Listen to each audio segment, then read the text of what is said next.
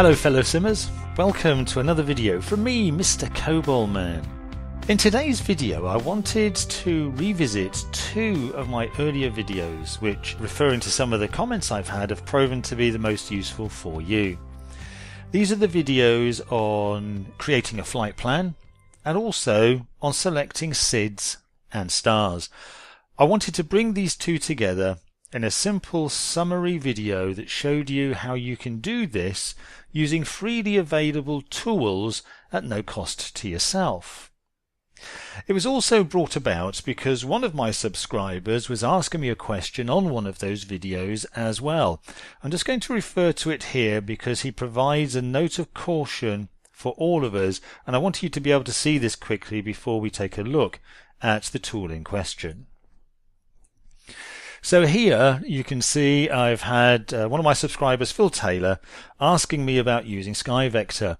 And in here he says himself that he was a bit worried that he'd be playing around with flight plans but someone might be treating them as real. He had to sign up to a whole load of legal disclaimers about his flight plans. Scary stuff. And my advice to you is that if you're going to use SkyVector, and we'll be using this shortly, either don't create an account, in which case you won't be able to file flight plans, or if you do have an account, please ensure you're signed out of it so you don't inadvertently file a real world flight plan. As you can imagine, that's not going to be very helpful to anybody should that situation occur. What I'm talking about here is creating flight plans, selecting SIDs and stars, selecting an appropriate transition for flight simulation only. Okay, just for flight simulation. Alright, caveats out of the way, let's go and see how we can create that flight plan easily using freely available tools. So first of all, I'm off to visit eddyglar.co.uk. This is a real-world flight plan database. The examples I'm going to use are based here in the UK simply for ease of use. They have flights which are starting and beginning and ending at all points all across the world.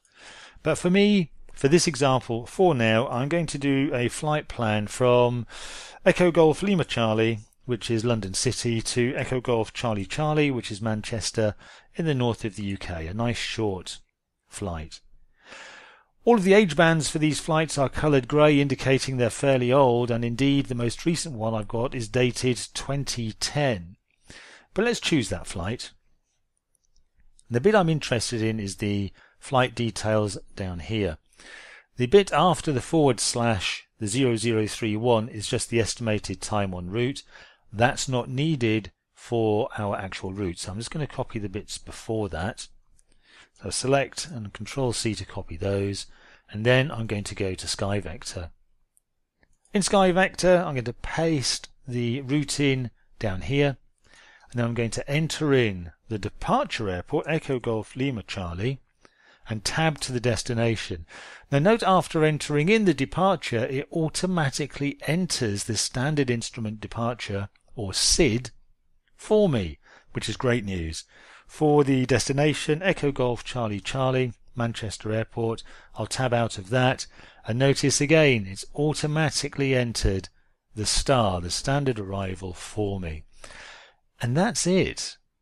So we can find the real world flight plan through eddyglar.co.uk, extract that, paste it into the section down here, enter in the departure and destination airports, and it will automatically select and enter the SID and the star for us.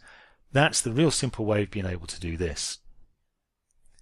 Sometimes it can get a little bit complicated though, and if that should happen to you, I thought I might show you how I resolved this using the same tools so you can see how you could do it for yourselves. So let's try a search now for a different route. This time I'm going to go from Echo Golf Tango Echo, which is Exeter in the southwest of the UK, and for the destination let's choose London City Airport again. This is a route that's regularly flown by Flybe using Dash 8 Q400s. Quick search and we'll find that we've only got one route in the real world flight plan database, so I'll select that. And down here again to look at the route. Now, some of these routes are often preceded by this information here. This is referring only to the speed and the altitude of the route itself. We don't need that for our flight, and as you know from earlier, we don't need the bit after the /0102 either. So our route is Gibso, Lima 620 airway to Sam, and the Yankee 8 airway to Wafu. So we'll copy that, and I'm just going to close down some of these other windows here. We'll go to SkyVector, and I'm going to clear out the current route that's in there, as well as the current destination and departure airfields. I'm going to paste in the route that we've just selected from Eddie Glar. I'll enter in the destination, Echo Golf Tango Echo, and oh, no SID is calculated this time. Now there's a very simple reason for that in this case, which is that Echo Golf Tango Echo Exeter Airport has no published standard instrument departures. So that's the reason why one is not selected here. Normally what happens is that the aircraft will take off and they'll get immediately vectored onto their route so that they can then fly the rest of the plan that they have filed. On to the destination then, I'm certainly expecting a standard arrival for London City Airport. It's extremely busy, so we'll enter that, and nothing. Notice that no star has been entered here. Now, the reasons for this primarily are down to the fact that it's not recognizing the last waypoint of your route as being a start of a standard arrival. Now, what we can then do is go and take a look at the charts to find out which standard arrivals are available and which waypoints they do start from. So to do that, I'm using the NATS service here in the UK. I'll choose the London City Airport, and I'm looking for standard arrivals. Coding tables, of which there are many here, are of no use to us. We're going to ignore those, but standard arrival charts, they are useful. So essentially we've got two standard arrivals, Jacko and Godlu. Variations of the same, but those are the two. Let's take a look at Jacko first. And looking at Jacko, we can see that we are coming well across the north of the airport, which is down here, and then going out to the Jacko waypoint out here in the sort of English Channel Wash area of the UK. So that doesn't look like a good idea for us because we're well south of here. So that doesn't look like a good choice. Let's see what else we have. We have the Godlu standard arrival. Let's take a look at that. And this is coming either from, let's have a look, that's not too bad, running from Bedeck, or it's coming from the very south of the UK, sort of the Channel Island area here. That's no good to us.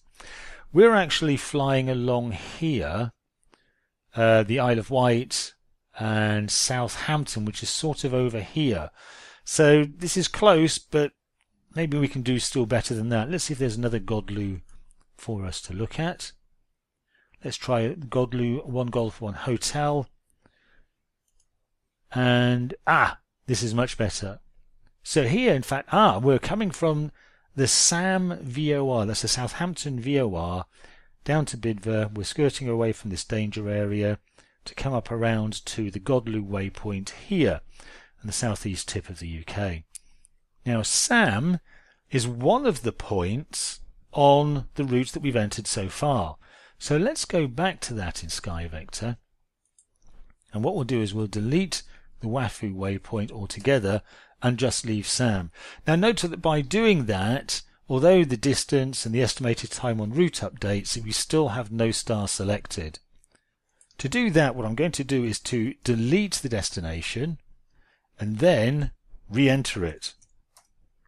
And having done that, you'll see that now it has selected the Godlu 1 Hotel star, which is the star that we need. If I zoom out on the map here, you can see there's our route now using the appropriate star.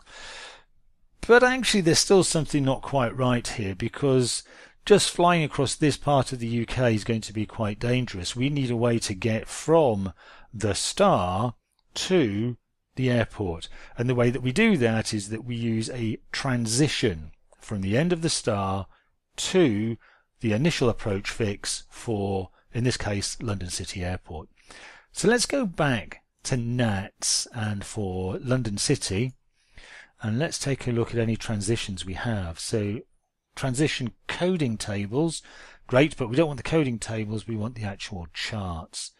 So transition arrival charts, we're going to use runway 27 simply because it's easier to describe here. It work either way, but we use runway 27. And now that we can see that it takes us from Godlu down here, up through the transition all the way to the Lavno initial approach fix for London City Airport. And if I go back and take a look at the ILS for runway 27, here we are, and we can see that it takes us then from this point here, Lavno, our initial approach fix, onto the 5.5 degree glide slope to land at London City Airport. So just a quick recap then. If we enter in a route and discover that it doesn't calculate a SID or a star for us, your first approach may be to re-enter the departure and the destination to see if it will recalculate them for you. If it does not, take a look at the charts for your chosen departure and arrival airports to see which SIDs and stars may be appropriate, and adapt your route here as appropriate. This is going to happen fairly frequently. The standard arrivals for London City, for example, changed only about 4 weeks ago, and as a result of that, that's why the stars changed and why the route has to change as well. That's it. That's encapsulated then the selection of a SID and a star and a transition for a simple route with route plans provided through eddyglar.co.uk. I hope that's been useful. Please let me know in the comments below.